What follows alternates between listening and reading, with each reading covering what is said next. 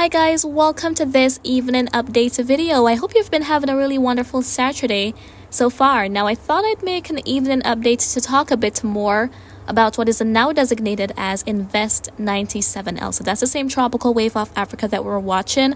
The formation chance with each update has also been on the rise. It's just below being in code red, which means high formation chance. So we're going to talk about that primarily in this update video. And there's a little rain surge moving into parts of the southeastern Caribbean as well. We'll also talk about that. So let's go on into the details.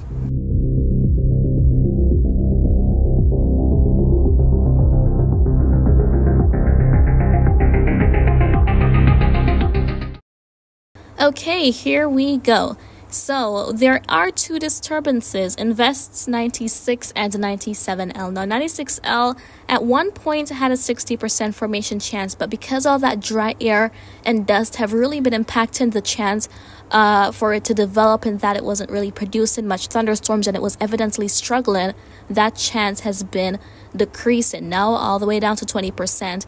Likely to curve up and out, not a bother for anyone, so that's not going to be a concern. And then there is Invest 97L, newly designated Invest area.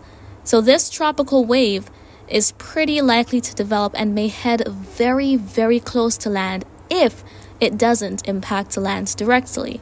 So we really don't know exactly if the system is going to bring direct impacts to places. For example, those heavy rainfall periods, strong winds, storm surge. It depends on how close the system moves. And models have been favoring a curve of the system rather.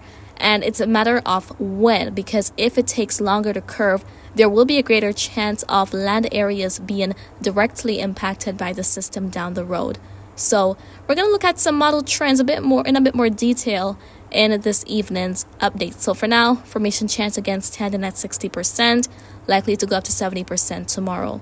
And briefly go into the Caribbean as well. So as we zoom into the satellite imagery of the area here, we can see lots of showers and thunderstorms, heavy rainfall instances in parts of Cuba as well, possibly some flooding rains in a couple spots with all that shower activity.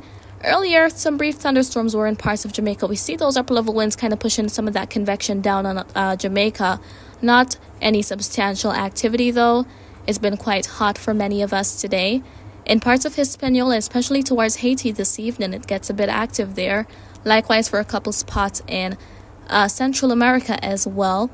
And then as we look to the southeast Caribbean, just on the outskirts of the region, the periphery, there we can see that little cluster of convection. So that's been helping out to influence the rain for Barbados, Tobago, and especially for Trinidad. So between now and tomorrow, there could be some additional instances of those heavy rains.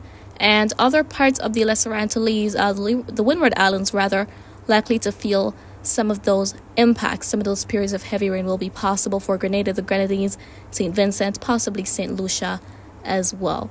So two of our main models are Euro and GFS. So let's take a look at them. First up, we have the GFS model. And this is as we're going to be heading into Friday of the coming week and going into next weekend. So roughly a week out from now. So GFS wants to keep the system generally offshore. There have been times where it shows landfall in the southeastern states, where it shows a system much closer to the Bahamas. And there are times like now when it is showing that, hey, it may actually be offshore and just swing by without bringing any crazy impacts to land, even though it is undoubtedly showing a very strong hurricane, a major hurricane, be coming off the system. After that, though, I've been watching the models as well. Further out, going to the latter part of August, there could be another tropical wave emerging from Africa, which may attempt to get itself together within the vicinity of the Caribbean. Nothing solid as yet. This is very far out from now, but it is certainly going to be possible and not an outlandish scenario based on the time of year and the conditions that are setting up out there as well. As it relates to the Euro model, we're seeing a similar story here. So this is next Thursday, going to Friday. We see 97L at that point, likely a tropical storm intensified, going to early the following week, the Tuesday the 19th. It gets even stronger. And Euro wants to show the system making a curve a bit sooner compared to GFS, moving just by Bermuda within that area there. And then it also shows that other tropical wave attempting to get itself together So as we're going to be heading into the following week and headed to the latter part of August, we see it's showing maybe another tropical storm. This time could be much closer to the Caribbean. Again, nothing solid, but we see that in common between GFS and Euro. And in terms of intensity of the system with the other models, since it's a newly designated invest, we don't have a whole plethora of them being available, but based on what's available, the majority, or all of them rather, have the system at least becoming a tropical storm. We see 2 of them taking it up to hurricane status, and I really think that it has a very solid chance at becoming a hurricane in the long run, especially with those anomalously warm waters out there in some areas. And once those upper level winds are favorable, which they are ahead of it, so those will be aiding in development. And one of those factors, we still have a lot of dry air out there, so it may struggle a bit for the short term. But eventually, we could certainly see the system become a tropical storm and eventually the first hurricane of the season. So there's a pretty decent likelihood of that happening. So in terms of the timing, for the middle of next week, it could become a tropical depression, possibly before that if it wants to surprise us. And then subsequently, tropical storm and hurricane intensity are expected. The next name on the list for the hurricane season is Erin. So is this Erin in the making? Looks pretty likely. And as I mentioned, those conditions, let's look at them briefly. So we've got the very warm surface waters. For tropical cyclones, at least 26 degrees Celsius would be that minimum threshold there to see development.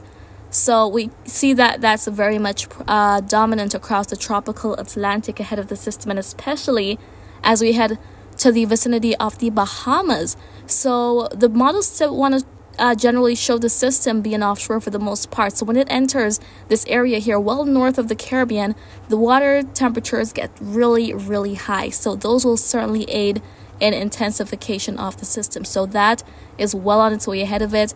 As I mentioned, those upper level winds are already in place as well. For the dry air though, here we are looking at the dry air map, and all these colorful shadings that we are seeing are indicative of the dry air. Where we see more of those orange and red shadings indicates areas of denser or more abundant dry air being present. So we definitely see that ahead of the system. But once it generally remains south of that denser dry air mass, it could certainly have more of an opportunity to strengthen and further intensify over the course of the next couple of days. So it's definitely one to watch, and I will be keeping you guys posted as necessary. And once more, nothing is set in stone just yet. So time will certainly tell what the system is planning to do. So that's pretty much what I wanted to bring to your attention in today's update video. And so if you have any questions, you can feel free to drop them down in the comments. I will get to you when I have the chance to do so. And remember to always be weatherwise.